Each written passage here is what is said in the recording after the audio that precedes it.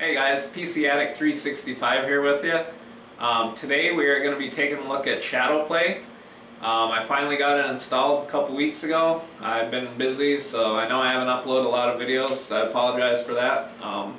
Hopefully things will slow down a little bit for me and I'll be able to do more of this. Um, but yeah, on to Shadowplay. I will be giving you guys a look at it, the interface and stuff, and kind of telling you my thoughts of it. And then later on, in separate videos, I'll be uploading some gameplay videos using Shadowplay. Alright, so Nvidia Shadowplay is actually part of the Geforce Experience. If you guys don't know what that is, basically here it is here, Geforce Experience. You have to download it. And then what it does is like it optimizes your games based on what kind of graphics card you have and stuff. So like for your rig, I got a GTX 680, 32 gigs of RAM. It's showing 30 here because one of my RAM modules, the Corsair Vengeance, has actually lost 2 gigs of RAM again. They were excellent last time at warranty, but I gotta send one in again, so I just haven't got around to it. But yeah, Geforce Experience, it lets you update drivers, just check for updates and stuff. Pretty easy actually, really easy. And then you can optimize all your games too for the settings. So basically it says game is optimized, like where's new Ghosts? Here's Call of Duty Ghosts. Right now, current, and then this here says optimized. So they'd recommend going from FXAA to 4X MSAA. Map resolution high, should go to extra. And extra, yeah. So I'll actually just click optimize. So now when I start the game up, it'll actually optimize the settings. Then you can set different preferences for your games and stuff. But you guys want to know about Shadowplay, so under preferences there is a tab called Shadowplay. So if you click that, you can choose to have the recording indicator show in the top left, top right, or bottom left part of your screen. For me, I actually like it in the top left-hand position of the screen, or you can actually have it all the way off, but I just kind of like it in the top left-hand part. Then you can choose also where you want to save your gameplay footage at. The file sizes are nowhere near as big as with like DxTory. That's one thing that is really impressive that Nvidia did, because the quality, there is like no lag on the video, especially when playing like sports games and stuff. I haven't seen any lag like basically someone like Fraps and DxTory did. They struggled with recording like NBA 2K and stuff like that. So they did an excellent job there, and the file sizes are actually really manageable. Then you can go and set up keyboard shortcuts for recording. So if you want to use, let's say F3 to record, just highlight this, hit F3, and you can use that to start and stop recording. Personally, I like F2. Hit the record button. If you hit alternate F10 or whatever shortcut you want to set, it'll actually save like your last 10 minutes of gameplay, or last 5 minutes, whatever.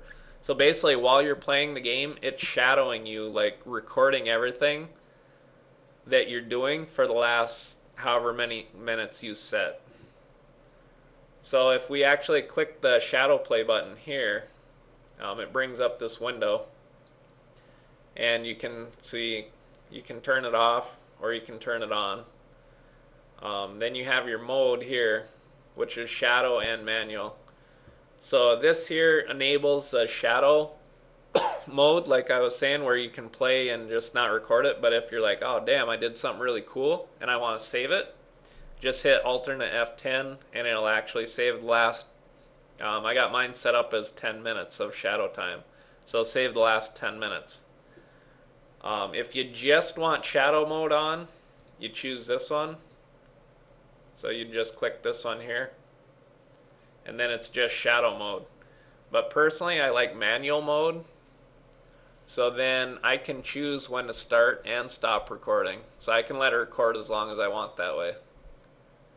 And then like I was saying, the shadow time you can adjust with the slider here, anywhere from 1 minute. As you can see, 1 minute is 375 megabytes, all the way up to 10 minutes at 3.8 gigs. So naturally the quality is going to affect how big your file sizes are. So check this out. You go to medium quality, the size dropped down to 1.7 gigs for 10 minutes. And if you go to low, it's actually 1.1 gig. So there is quite a difference in file size. It's about 3.5, not quite 3.5 times from low to medium for quality file size. But I leave mine on high. For audio, you can have on or off. They don't support like microphones for right now. It would be really nice if they do, and I'm sure later on in the future, once they get the bugs worked out, probably once everything's running smoothly, they'll probably add a option, probably another button like this for microphone for recording live commentary or gameplay or tutorials, stuff like that. But yeah, that's Shadowplay there.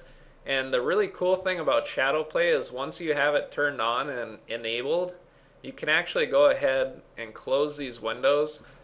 And then when you open up your PC game, you don't have to open Geforce Experience every time to record what you're doing, which is actually really nice, because there's been many times I've started up a game and then I'm like, oh man, I forgot to start up Dxtory. So then I'd have to pause the game, exit out back to the home screen, start up Dxtory, and then continue on from there. But with Shadowplay, you start up a game, the little icon, if you have one, is always there. So basically it's letting you know that if you want to record your gameplay footage, you can, which is really nice. So you don't have to remember to turn on Shadowplay before you start playing games or anything like that. So yeah, really cool feature. So the quality of like gameplay footage recording that Shadowplay records is actually absolutely amazing. Dxtory records really good too with like the lossless codec and stuff. Some other ones record pretty good too, but Shadowplay actually blows them out of the water. The only downfall is you can't use like a microphone to record your gameplay commentary like while using Shadowplay. That's the one feature that I think they'll probably build in the future, but for now they don't have it. But as far as quality goes, yeah, it doesn't stutter. It does an excellent job. I mean, I couldn't have been more impressed, honestly. For the file size and stuff, it does excellent. So if you're thinking about using it, I would highly recommend checking it out.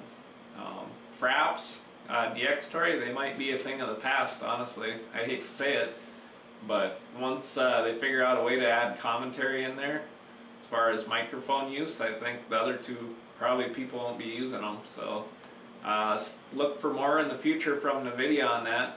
Hopefully they do include it. So, alright, well, hope you guys enjoyed the video. Favorite, like, share, subscribe, and check out my channel.